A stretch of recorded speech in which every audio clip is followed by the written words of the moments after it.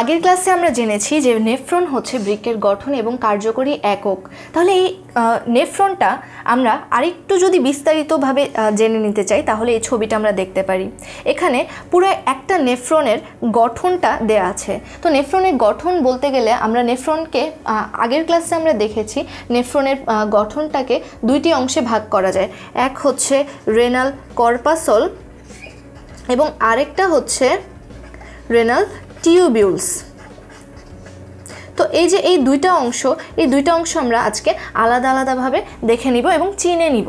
তো renal corpuscle প্রথম অংশটা হচ্ছে রেনাল কর্পাসল এবং রেনাল কর্পাসল অংশটা তিনটা বিভিন্ন অংশে গঠিত। তো রেনাল কর্পাসল গঠিত হচ্ছে বোম্যান্স ক্যাপসুল দুইটা অংশ নিয়ে গঠিত। তো রেনাল কর্পাসল হচ্ছে দুইটা অংশ নিয়ে গঠিত, যেটা হচ্ছে বোম্যান্স ক্যাপসুল এবং গ্লোমেরুলাস। তাহলে গ্লোমেরুলাস এবং বোম্যান্স ক্যাপসুল কোনগুলো আমরা এই চিত্রটা লক্ষ্য করলে দেখতে পাবো। এখানে হচ্ছে একটা নেফ্রন, এই পুরোটা হচ্ছে একটা নেফ্রন এবং এই অংশটা যেটার মধ্যে হচ্ছে কোনো নালী বা এই ধরনের পেঁচানো কিছু নেই, সেই অংশটাকে আমরা বলছি রেনাল কর্পাসল।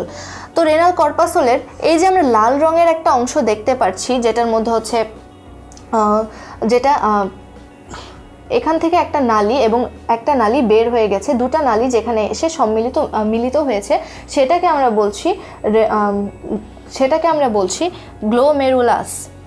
এবং এরপর যেটা আমাদের পিয়ালার মতো একটা অংশ সেটাকে আমরা বলছি বোম্যান্স ক্যাপসুল। তাহলে এই গ্লোমেরুলাসের সংলগ্ন আমরা গ্লোমেরুলাসটাকে যদি আরেকটু বিস্তারিত জানতে চাই, তখন গ্লোমেরুলাসের যে সংলগ্ন স্তর সেটাকে বলা হয় ভিসেরাল স্তর এবং গ্লোমেরুলাসের যে বহিঃপ্রাচীর সেটাকে বলে প্যারাইটাল স্তর। এই দুই স্তরের মাঝখানে কিন্তু একটা অংশ থাকে যেটাকে বলা হয় ক্যাপসুলার স্পেস। তো এই ভিসেরাল স্তরটা হচ্ছে পেডোসাইট নামক কিছু বিশেষ ধরনের কোষ দিয়ে গঠিত এবং এই প্যারাইটাল স্তর সেটা হচ্ছে এপিথেলিয়াল কোষ, যেটা আমাদের সাধারণ আয়সাকার কোষ থাকে সেটা দিয়ে নির্মিত। এই হচ্ছে গ্লোমেরুলাস। এরপর আমরা যদি আরেকটু দেখি, সেখানে হচ্ছে আমাদের অ্যাফারেন্ট ধমনী এবং ইফারেন্ট ধমনী আছে। তো অ্যাফারেন্ট এবং ইফারেন্ট ধমনীটা কি? অ্যাফারেন্ট ধমনী হচ্ছে গ্লোমেরুলাসের সঙ্গে সংযুক্ত এমন একটা ধমনী যেটার মাধ্যমে দূষিত রক্ত আমাদের কিডনিতে বা নেফ্রনে প্রবেশ করে, এবং ইফারেন্ট ধমনী হচ্ছে এমন একটা ধমনী যেটার মাধ্যমে দূষিত রক্তের থেকে নাইট্রোজেন ঘটিত বর্জ্য পদার্থগুলো আলাদা করার পর যে আমরা পিউরিফাইড রক্তটা পাই, সেটা আবার সেই অংশটা আবার রক্তে প্রবেশ করে ইফারেন্ট ধমনীর মাধ্যমে। তো এই হচ্ছে গ্লোমেরুলাস এবং বোম্যান্স ক্যাপসুল। এরপর আমাদের যে অংশটা আছে সেটা হচ্ছে নেফ্রনের প্রক্সিমাল প্যাঁচানো নালিকা।